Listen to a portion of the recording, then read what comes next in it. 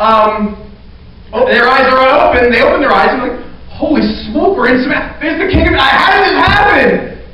So then the king goes, they're in my hands. Elisha, should I kill them? Should I take them all? They're all in my hands. Elisha says, are you kidding me? Here's the Yeshua foreshadow. Go prepare a meal for them. Go prepare a meal. Go prepare a feast. Go sit down with them and have a snack. A big feast. So they all ate together. Is that crazy? Like the two, armies that are in conflict with each other, they're sitting there having a meal together. And it says that the army of Aram went away after the meal, went away, and never bothered Israel again. Amen. Spiritual battle happening on behalf of his people. And it's happening on behalf of us. Because we are grafted in to Israel. Whether we are natural branches from the lineage or whether we're wild branches that are grafted into the same tree, the armies of God are fighting, are warring. And when we see craziness even in this country, there is spiritual activity going on. Adonai, open up our eyes to see what you are doing above and beyond the insanity down here. In the beginning, God also said, let me separate the waters from above, the waters of above from the waters of below.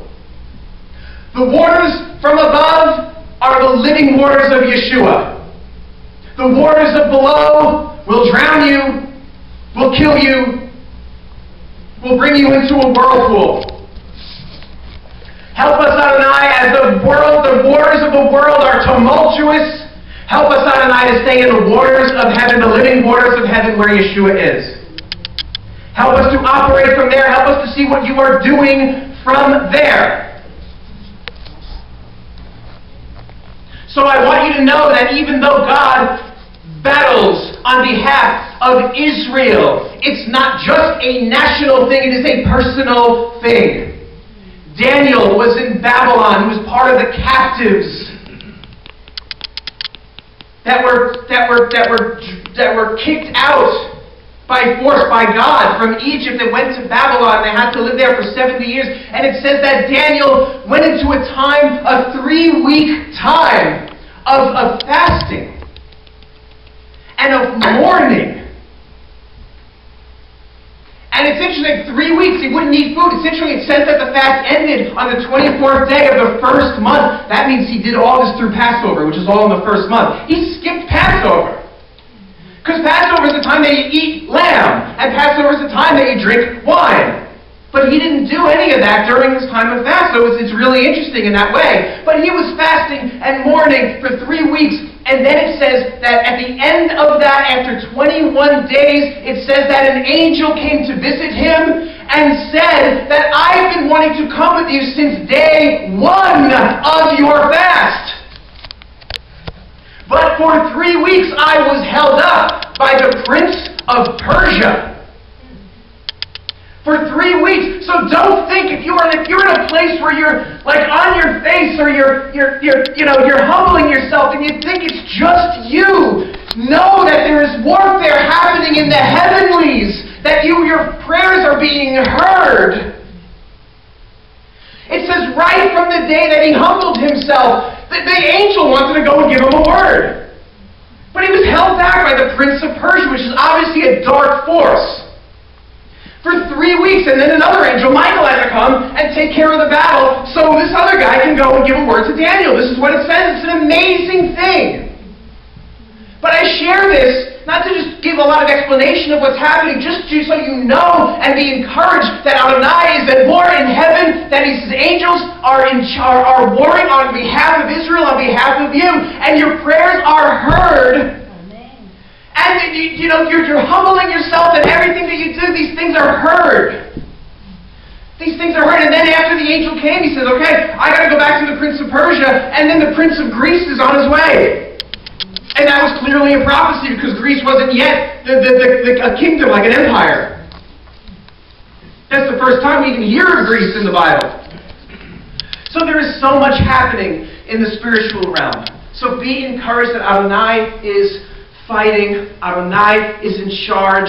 Adonai has set his angels, the Psalms say that his angels encamp around those who fear him. That's a revelation, that's a mystery, that's a connection to the tabernacle, because you have, the tabernacle was the Mishkahn, and you had all the people of Israel encamped around it, and Adonai is saying that the angels, he puts angels encamped around those who fear him. Psalm 91 says, look at you in the Talmud. Angels take charge. Say it again. He commands the angels to take charge over you so you won't hit your foot against a stone. So, Father, we thank you, Adonai, that you are in control, that you are doing incredible, incredible things. You, Father, in the heavens, there is warfare happening in the heavens. And Father, help us to understand that you are on our side. That all things happen for your good, for your glory. Help us to understand, Adonai, that nothing is happening that we see that is by accident. Help us to understand that nothing is by accident. Nothing is by accident. There's so much turmoil, and especially in election cycles, there's so much turmoil. There is nothing happening that is outside of his control. He is the God who goes over chaos and speaks, "Let there be light." Yehi or. And if we don't see it in the natural, we need to pray the prayer of Elisha, say, "Adonai, open my eyes so I see that there's more with me than there are with them. There's more with us than there are with them." Father, you are a great and mighty and awesome God. And you will not rest until your glory covers the entire earth. That's the strategic plan. How you execute that plan is your business. Just help us, Father, to be your soldiers down here as you need it. There was another time in American history that was where America was full of turmoil. I was just watching a documentary on, it was a few years ago, maybe 40 years ago. It was the time of Richard Nixon.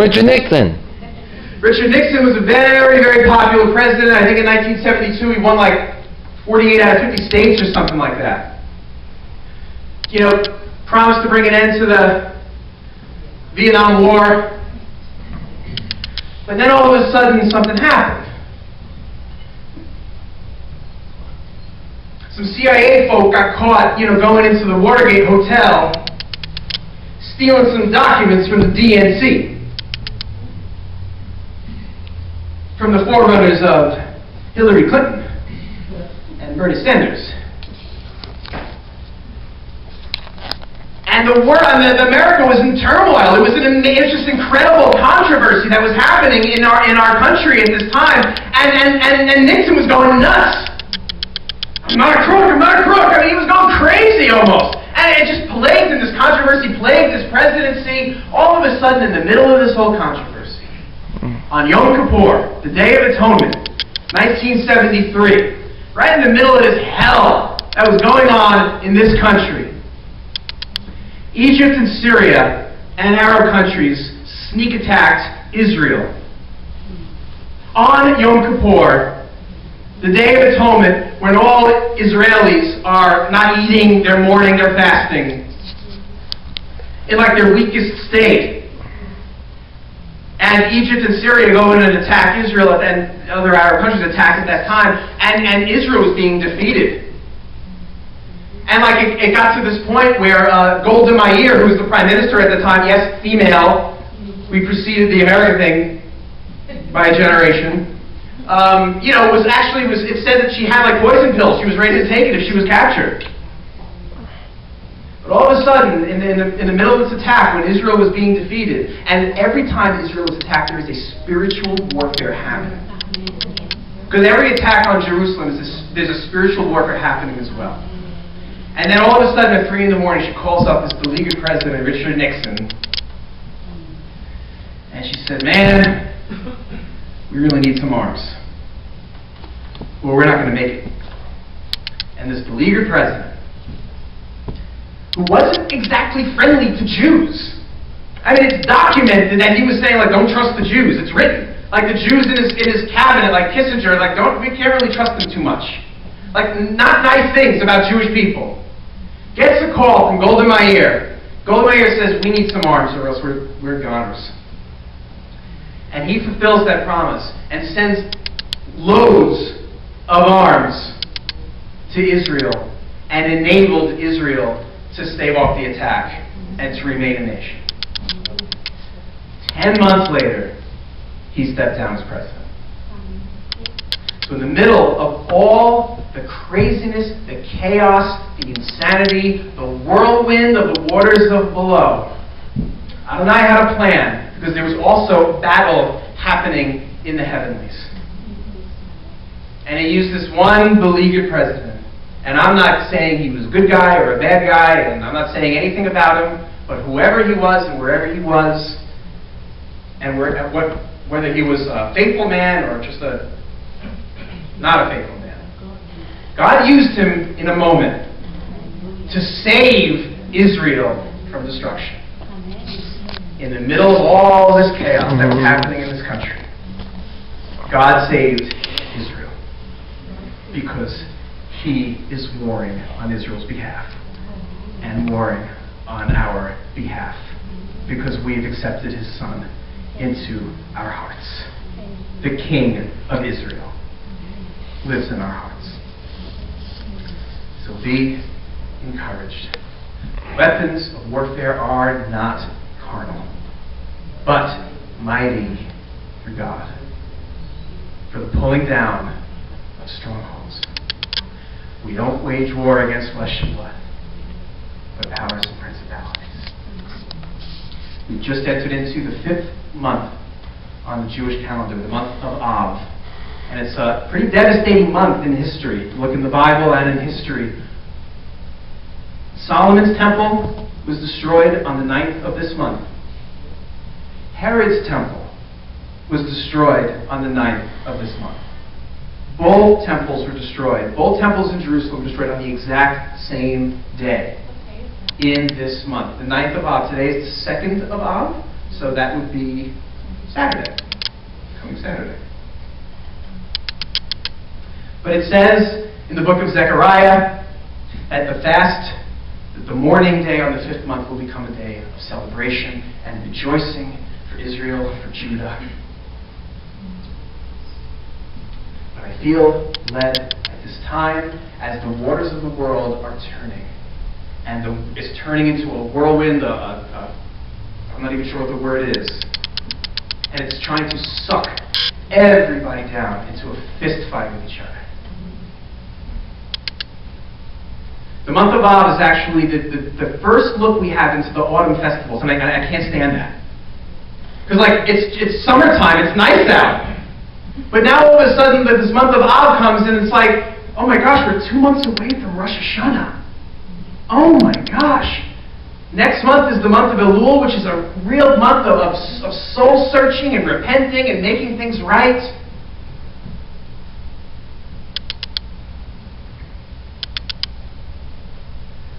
So let's pray. Can we stand together and can we pray?